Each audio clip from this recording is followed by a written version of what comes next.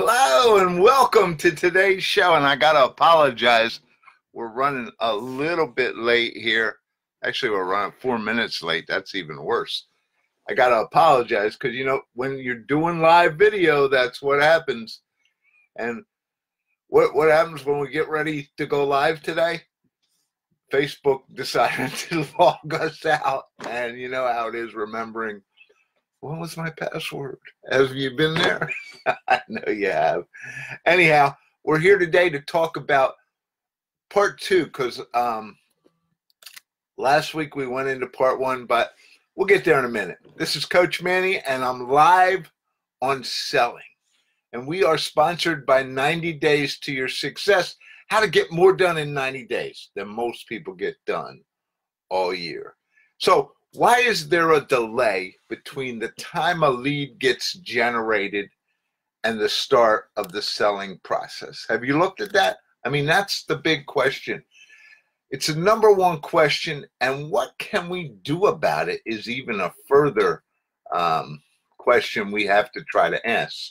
Last week, we discussed the disconnect that exists out there between sales and marketing, which I know you are focused on, and you've corrected a lot of stuff over the last week. Have you not?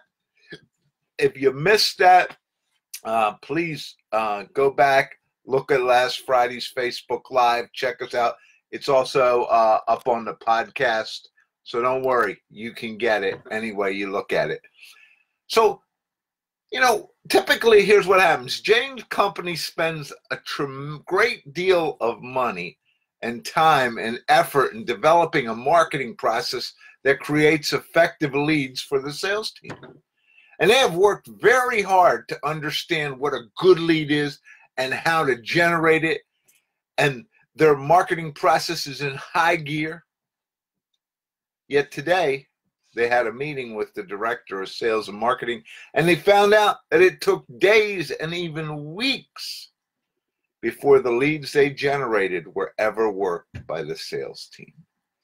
Now, needless to say, Jane was one unhappy camper because marketing is kind of her area, and you might say she was just a bit annoyed, as, rightfully so she should be, right? What good is a lead if it's that old? And the common answer, of course, is it's no good. So today, I'm going to try to address 3 ways that we can work on that and make it more effective. Who am I? I'm Coach Manny, if you haven't joined us in the past, and I help business owners to double their sales by helping them build sales processes that excel. We do strategy, we do tactics, but more than anything, we do execution for results. Action-oriented programs that help you get things done. And the core of that, of course, is our 90 Days to Success process. We work everything in 90-day modules, and we get so much more done. So if you're struggling to get your business on track, if your sales team is off peak, or if you need to clean them up a little bit, or if you need to get a brand new one, or if you're a solopreneur and you need to get better at selling your own self, maybe you need to hire your first salesperson. Just make sure that you have the greatest chance of success by getting the best people involved. And that's what we do. We help companies like yours to get really good and effective.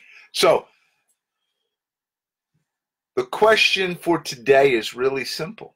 Why is there a delay between the time a lead gets generated and the time it starts getting to be sold?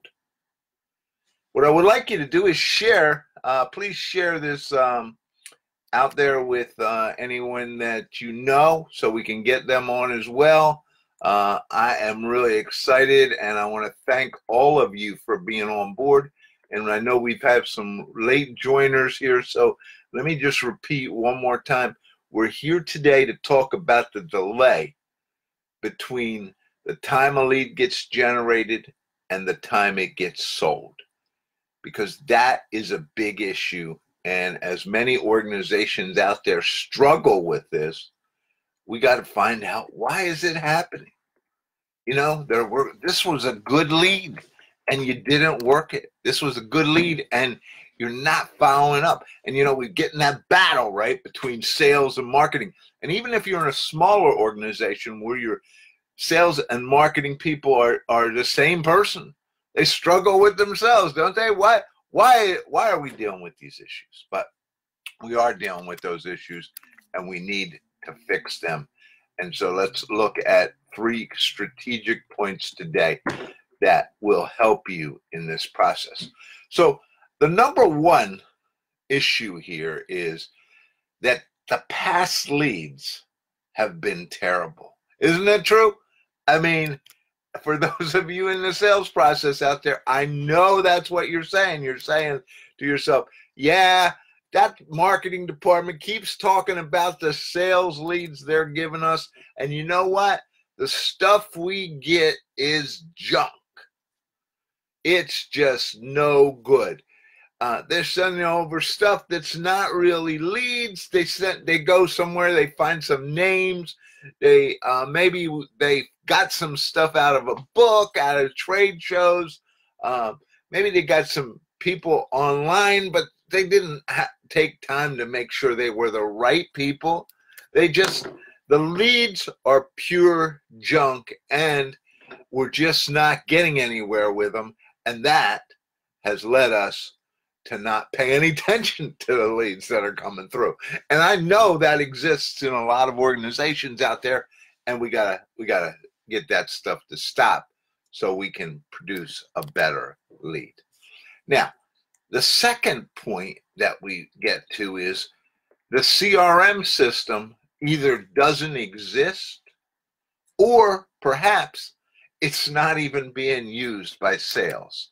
And you don't know how many organizations I work with. And when I ask them, do you have a CRM system? Absolutely. And is it being used? I think so. Doesn't quite sound like the right answer to me, or probably to you either. CRM has to be being used by the sales process or by the sales people. You see, CRM is the driving force that moves a lead from creation of that lead, or from finding it, or from qualifying it, whatever marketing's responsible for, and it electronically moves that lead over to the sales process, and then the sales process begins. And if you don't have an effective way to get leads from creation to selling, then that's one of the big reasons the process isn't working. And if your sales team isn't aboard, it doesn't matter what CRM you have. It doesn't matter if it's the best CRM in the world. I mean, and what's the best CRM in the world? You know, we can debate that question all day long, and you can debate it with all kinds of people out there. But the point is that if the CRM is no good if it's not being used. Leads need to be in the hands of the salesperson within minutes of the time that hits your organization. If you're in an online environment, then you have got to be able to say, okay, somebody filled out a form, the lead came in, bang, it went to sales, and all the sales made the call, and all that happened within 5 minutes. Wow. What do you think? It's an interesting process because I've been working with some clients, and we've been going through that whole thing. And what we've found in the research is that the space gets smaller and smaller, because when you sit there and you have somebody who has an interest at that moment, you have got to get to them while they're hot. And if you don't have a way to make that happen, then they get cooled off real quick. So, number 2. Now, let me just remind you, we are brought to you by our sponsor, which is 90 Days to Your Success, the new software product, which helps you to plan in 90-day modules. If you had a tool that could help you get things done faster, more consistently, with greater results, would you use it? What if you could get over that procrastination and that slowdown that seems to always stand in the way of getting finished? How do you get more done in 90 days than most people get done all year? Well, I can tell you that with the 90-day success process, that's what happens. And it happens really for one simple reason. And that simple reason that it happens is because I can get my hands around 3 months. I can understand what I need to get done in 3 months. I can focus in on it. I can get it done, and I can really feel success. When I'm looking out 12 months, or some people have told me 2 years we're going to get this stuff done, it gets really cloudy. And not just does it get cloudy, it gets put to the back burner. But when you work in 90-day modules, nothing gets put back to the back burner, because there is no back burner. Everything has to get done within that 90-day window. And that's all you work, is the 90-day window. So check us out. 90 days to your success. Or just go to CoachManny.com and you'll see the menu item there called 90 Days to Your Success. By the way, just one more point, and I'll go on to point 3 here, is our little book, 100 Words of Wisdom, which is just 100 sayings out there that we've been able to collect. Well, we've got that available to you right now. It's free, no charge. Just go out to the website and you'll see free book, 100 Words of Wisdom, and I want you to get a copy. That's why we put it out there, just so you can get a copy. So go for it. So let's go back to talk about that sales first. There's one more thing that I need to talk about today to make this happen, and that is that no one has defined what a sellable lead is. Now just take a moment and take that in. No one has defined what a sellable lead really is. This is one of the great frustrations I had as a salesperson. What I think is a sellable lead has nothing to do with what's being sent me by marketing. Sales and marketing have to sit down and they have to define to the maximum so everyone's on the same page. This is a sellable lead. This is a lead that I, as a salesperson, can take and sell. If it's not at this point, and some of the things are, with technology and all the great marketing stuff you can do today, marketing can continue to work and move and get those leads into the right format, into the right process. And it's just amazing that by the time that lead comes to sales, sales can say yes. And no more is it, those leads aren't any good. It's like, do you have any more? I can remember one time working for a company where I would say that these are the greatest leads. Give me some more. You know, they're like referrals, right? We like to get, just like we love referrals, we like to get those kind of leads from our marketing process. So what you think is a sellable lead has nothing to do with what may be a sellable lead to the salesperson.